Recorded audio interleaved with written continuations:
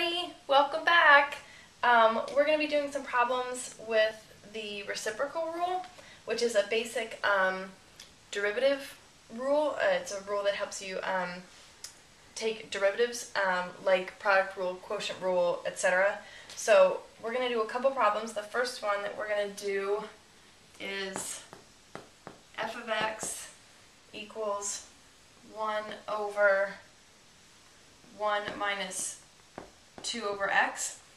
And the quotient rule, the reciprocal rule, we'll just write it out over here. The rule,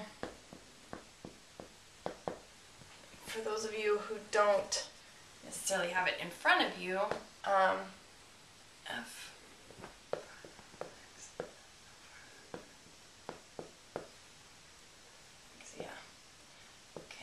just want to make sure I got it right here.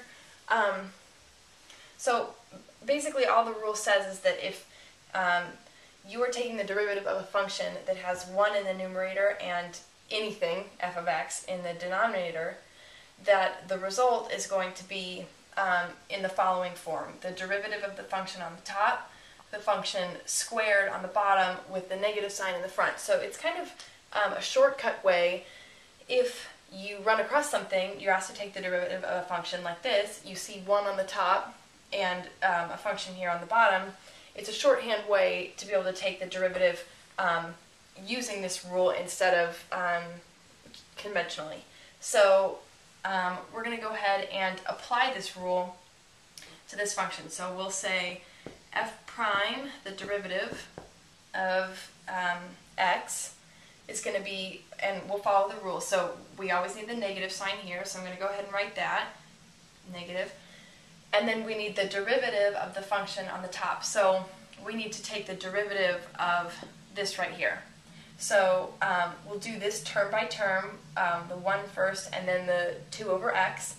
So the derivative of 1 is 0 because 1 is a constant, and then the derivative of 2 over x, we can actually change this to be 2, let's do it down here, 2 over x. I'm going to go ahead and move the x to the top, and the way that I'm going to do that, I'll say negative 2x to the negative 1. This x has an implied 1 as an exponent on it. I move it to the numerator by changing the sign from a positive to a negative on the exponent, so the sign changes to a negative 1 when I move it to the top.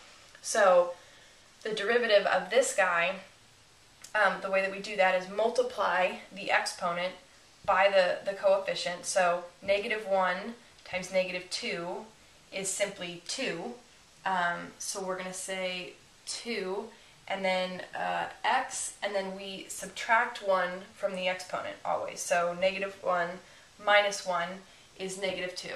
So I'm going to have negative 2x to the negative 2, and that is the derivative of this function right here.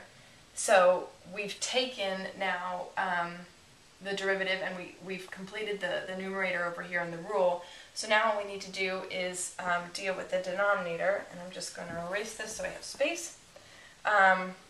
Deal with the denominator, so it's just simply the function squared. So we're going to go ahead and write 1 minus 2 over x, and of course we have to square it. And that could be your final answer. The only thing that I want to go ahead and do is get rid of this negative exponent, because you don't usually like to have negative exponents in your answer. So I'm going to go ahead and say that the derivative is negative 2 over x squared over, and what I did, remember before, we moved the x from the denominator to the numerator, and we flipped the sign on the exponent. This time we're going to move it from the numerator to the denominator of the top part here, and flip the sign from a negative to a positive. So we can move it in either direction as long as we flip this from a positive to a negative, just change it. So we have that, and then leave the bottom the same, 1 minus 2 over x squared. And that's our final answer.